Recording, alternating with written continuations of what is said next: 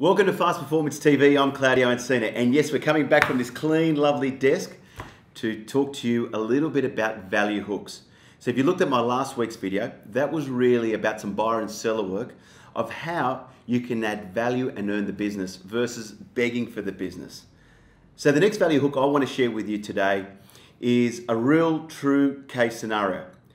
But here's the question you want to ask. When you leave that market appraisal, you need to ask yourself this question. Based on my knowledge, do I understand this prospect's concerns, issues, needs, and motivation?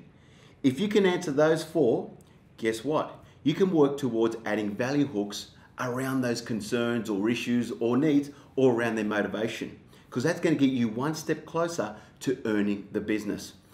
So here's a true story that just happened not too long ago from a client of mine. And he said, Claudio, I'm looking at getting this business. It's a deceased estate. Now, you know and I know deceased estates is like there's 10 agents that get involved going for a listing opportunity. There's 4 or 5 siblings involved in making the decision. So how can I earn the business?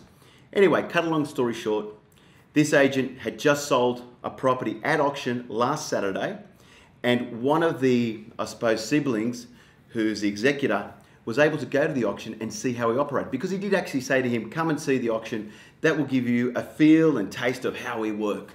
And the executor turned up and he was really quite impressed. And he said to Ben, hey Ben, guess what? It's come down to 2 people. He said, wow, I feel really honored. I'm down to 2 agents. What do I need to earn your business? He said, well, there's a few other brothers involved, so we're all in the decision-making process. So give us about 3 or 4 days and we'll make up the decision, give you a call and let you know if you've won the business. So Ben rings me up and says, Claudio, what can I do over the next couple of days to earn the business? So I said to him, you got a good result. He saw how you worked. Yes, he did. Okay, what are the degrees of separation between you and the other agent? I don't know, because he won't tell me who the other agent is. And we've seen that happen before. So what had happened next was, and transpired, I said to Ben, here's what you're going to do.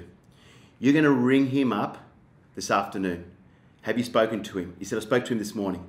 I said, would he feel like you're hassling him if you rang him up in the afternoon? Because different personalities don't want to be pressured into I suppose, making a decision.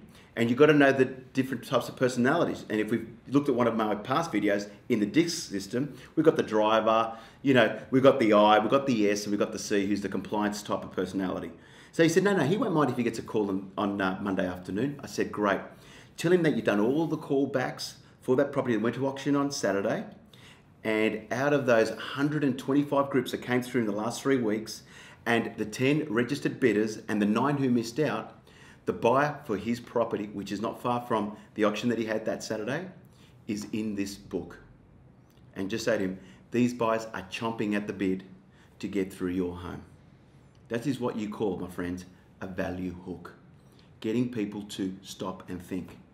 And that's all we're trying to do when we ask our questions and we add value hooks, is get our prospects to stop and think. Because if we can get them to stop and think, you're starting to earn the business.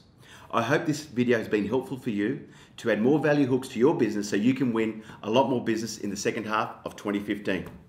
Remember, stay focused, stay in control, and always stay in action.